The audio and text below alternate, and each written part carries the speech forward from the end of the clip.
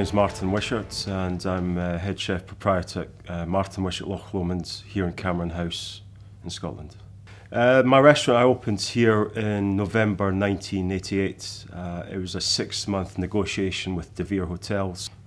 Well, it was important for me to extend my business because I've been in my Leith restaurant now for 12 years and I purposely waited a good half dozen years before I wanted to expand.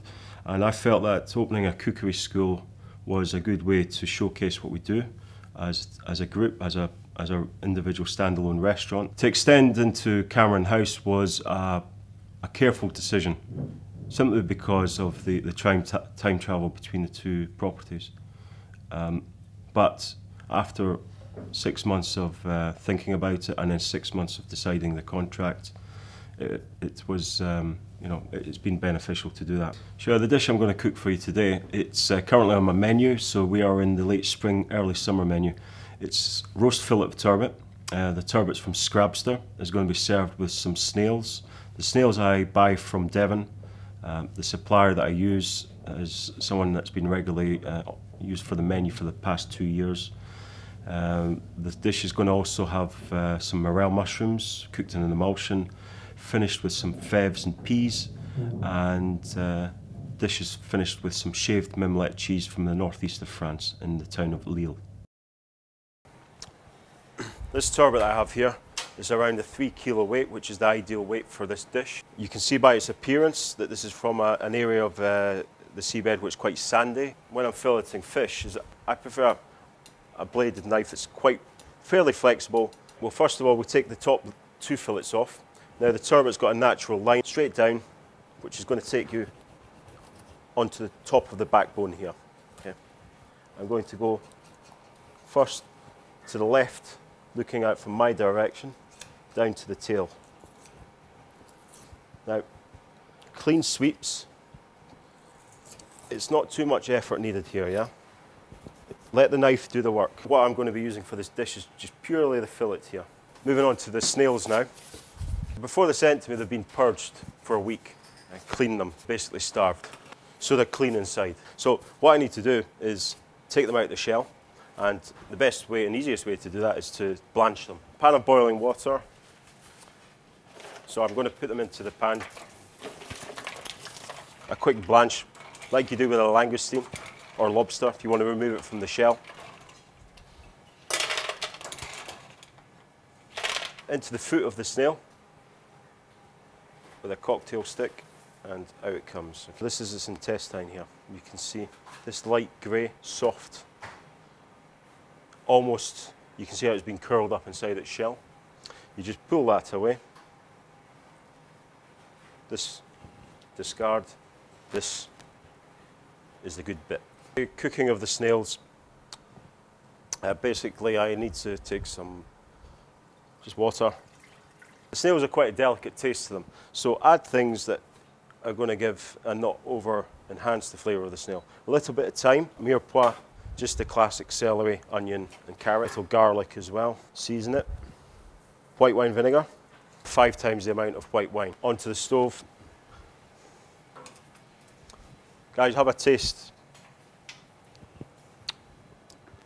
It's not salty. I can taste the vinegar, I can taste the wine, and when I taste it again in half an hour, I'll taste the thyme and the garlic too. After I've filleted the turbot, I basically just give it a light wash. If it looks very fresh and the flesh itself feels very firm, leave it in the fridge, cling filmed, for a couple of days and let it soften up. Treat it like a piece of meat. Generally, I just use table salt for seasoning my fish and meat. It's about a finger thickness. You can already see that it's starting to colour slightly here, around 3 minutes. I'm going to flip it over. Got a nice colour on the top. Back into the oven. Unsalted butter. Into the pan. A few bits of broken cloves of garlic. And a few leaves of thyme. A minute on the stove top till the butter starts to go a nut brown. Most of my fish I finish off with a squeeze of lemon. For this dish, 3 snails is plenty. But just a few other flavours to add to it. Chopped shallot, half a tablespoon of chopped shallot, half a clove of garlic. Now that's the shallot and garlic. Follow that with the snails. Okay. This is basically our base chicken jus sauce stock. Put tablespoons in there to glaze. A little turn of pepper. Chopped parsley. The cooking, the morels. For this dish, I'm also going to create the sauce, the stock. So I have here butter emulsion, same stock sauce that I've glazed my snails with. It's onto the stove, small pinch of salt, don't over season. Just to finish the morels, I've got some freshly potted peas and febs here. Drop them in while they're warming up. Fish on. Snails, they just get coated in some crispy panko breadcrumbs. It has a great texture. Just basically a spoon of the morels, the peas, the febs, the jus. So turbot takes very well to meaty flavours. You know, it can hold a red wine sauce, meat-based. This originates from Leith, which is in the northeast of France. Treat it like parmesan. There's a couple of thin shavings, just quickly laid under the hot heat lamps. This is roast turbot from Scrabster in the north of Scotland with snails from Devon. The jus, the sauce is made with new seasoned morels, some fresh peas and febs, and then the dish is finished with some shaved mimolette cheese.